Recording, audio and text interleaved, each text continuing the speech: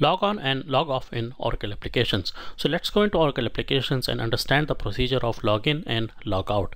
At this point, I would also like to add that this entire video has been recorded in the latest release, which is 12.2.3 as of today. So I'm going to minimize this and I will go into a browser, and here I will type the URL for accessing Oracle applications. So in my case, it is ebs122.aclnz.com:8000. Here you've got to type a username and password. So this is a demonstration database. So in this, I can use a username called as operations with a password of welcome. Hit the login button and you'll be presented with a screen which is having two different sides. So you've got a left hand side and a right hand side. So on the left hand side, what you could see is a list of responsibilities. You can consider responsibility as the name says. For instance, take an example of a purchase manager.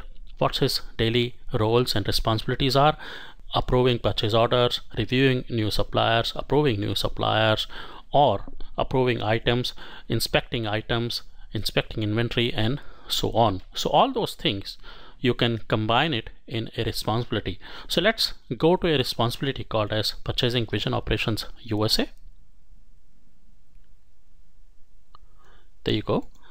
And within that, as you could see, I can combine various different forms. Approving a purchase order, so you can, when you click on that, it will take you to a form wherein one can enter or approve purchase orders. Likewise, you can have different forms wherein one can review and approve suppliers like this. So there is something called as suppliers. So you can basically combine all these different forms together and give them a meaningful name at the top, and this is what you call as a menu. So a menu helps you to combine various different forms together and attach it to a responsibility. You can attach one or more menus in a responsibility. So that's the left hand side, and depending on what all responsibilities has been assigned to this particular user, it will appear on the left hand side. So in this case, it is a super user, so you can see all the responsibilities which have been assigned to him listed on the left hand side.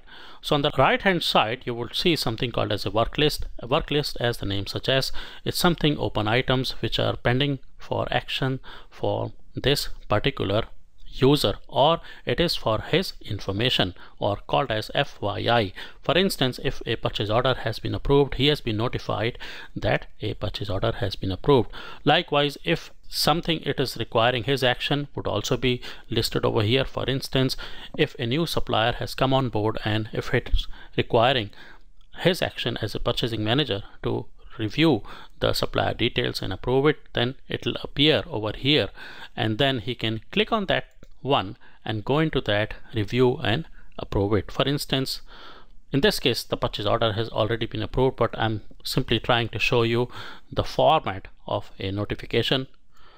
So for purchase order, it looks like this, and if it's requiring his action, then it will be having two buttons out here called as approve and reject, and when he clicks on approve, then the purchase order would be potentially approved. So this is how a potential action item would be listed over here in the work list section. Then you would also see there is something called as favorites. So favorites are, as the name says, like in browser you can add favorites, so one can also add favorites in eBusiness Suite. Likewise, one can also define preferences. For instance, someone wants a different look and feel, or someone wants a different time zone, that can be defined over here, subject to the condition that the preferences function has been assigned to this particular user. Likewise, there are a number of different preferences out here. For instance, changing the password and giving the other credentials, how would you like to have your responsibility start page, and so on. Then other thing that you have over here is something called as personalized page. So one can also personalize the forms or the user interface which appears over here. So if I click on personalize, it gives various different options wherein one can go in and personalize this.